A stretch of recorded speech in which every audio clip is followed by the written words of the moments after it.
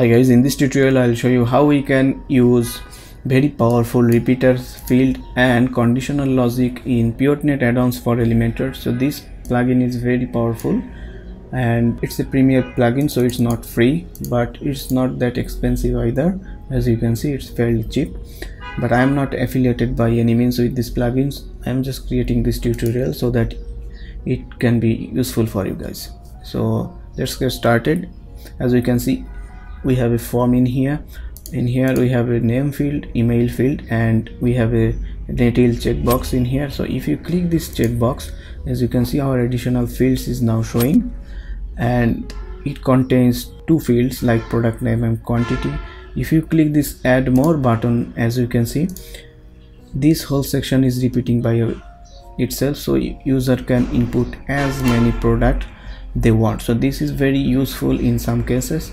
I will show you how we can create this type of repeater field. We also have a remove button, so if you click this little X, as you can see, our whole section is now disappearing. So I will show you how we can create all of this with Piotnet add-ons. So let's get started. So first of all, we need to add a section in here. So as you can see, this is our section, and in here we will add name and email field. So let's go to this PAFE section and add field.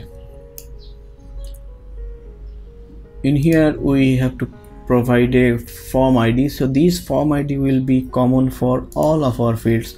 So the form ID of this field, this field, this field, this field, every field, the form ID will be identical. So the plugin will determine which field belongs to which form with this ID. So this ID will be identical for all of our fields. So let's give it a name called form1. You can name it whatever you want. So then we need to add field ID. So our field ID will be name. So this is a name field, and type will be text, and this label will be name. So this is our name field. So let's duplicate this one, and let's name it email. Again, the form ID will be identical to this one, and this will be email field, and label will be email. So now we have name and email. So then we want to add an option so user can check and add additional information. So let's copy this text. Now add a new field. You can just duplicate this one or go to this field PAFE section and add a field. So again, the form ID will be form1, just like this one or this one, and form field ID, let's call it accept or anything you want, and the type will be acceptance. So acceptance text will be, do you need our product, your text in here. So as you can see, we have a checkbox and the product. So let's save this. So now as you can see, we have a name, email, and the checkbox. So how we can add condition, like if user check this one, certain fields will be visible. So let's duplicate this name field and let's make it a phone field, for example. So call it phone, type will be tele, and make it phone. So we want a way that if user check this checkbox, the phone field will be visible. So how we can make this? So this is actually easy. So select the phone field, go to this conditional logic section and make it enable. We have some animation settings as well. Click this add item button. So in here we have actions like show this field and set value. So we want to show this field if this checkbox is checked. So select show this field. If the field shortcode, so if show this field if this checkbox is checked, so select this field and copy this shortcode for our checkbox. Go to this phone section again, and in here paste the shortcode. So show this field if this field. Now we have to choose the comparison operator. So that means if we want a way, if user check this one, okay, so we need to set this in here. So as you can see, we have some option like not equal, empty, not empty, empty, equal, not equal, etc. So we want, if this one is checked, then this will be visible. So we want to select checked option in here. So if this option is checked, then this field will be visible. So we are done. So let's click update. As you can see, the phone field is now hidden by default. So if we click this one, the phone field is now visible. So you can set this condition as many condition you want. This is how this Piotnet form builder condition works. So now let me show you how we can create this type of repeater field. So this is also very easy, not that complicated. So let's create that repeater section.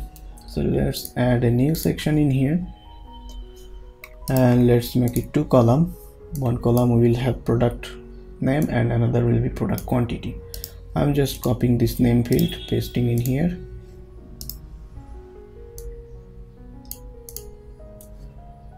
So now rename this one. So again the form ID will be identical to other field. So field ID, let's make it product name. It will be text and we'll add a label called product name. And let's make this quantity. This will be text as well, and let's name it quantity.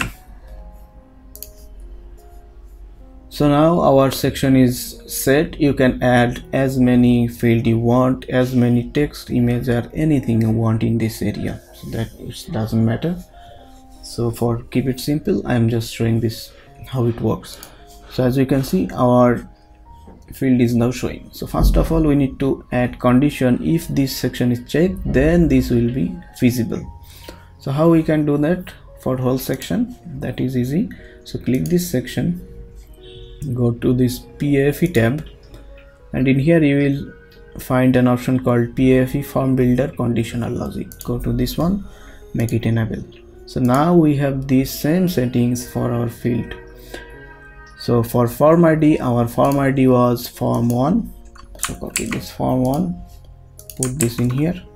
Now we need to add our conditions. Same for this other field as well. So if this field ID, this one, let's copy this field ID because it says field ID. So we just need to put the ID in here, is checked. So we have to make it checked. So if this is checked, then this whole section will be visible. So let's save and let's check if it works. Let's check. As we can see, our whole section is now hidden. If I check this one, the whole section is now showing. That is perfect. So our condition is now set. So now we want to add this repeater section so that if we can add as many sections we want. So how we can do that? So first of all, let's add this add more button. So let's create a new section and go to these elements and add normal button. Make it right aligned, maybe add more. Okay, perfect. So let's see. So as you can see, this is the button, but we want this button also hidden by default. If user check this one, then the whole section and the button visible. So let's add the condition to our button as well. So maybe the whole section. To select this section, PAFE conditional logic enable ID was form1 and field ID was this one.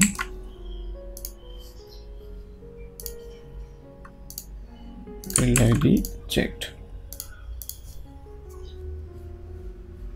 So now let's check. If we check this one, the whole section and the button now showing.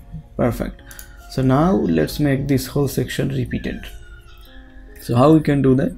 Select the section, go to this PAFE tab and you will see an option called PFE form builder repeater. So go to this section, click enable, and in here first of all we need to provide the form ID, the same form ID for all of our fields. It was form 1, and in here we need to provide a unique repeater ID. So if you want to use multiple repeater, we have to provide unique ID for all of our repeating section.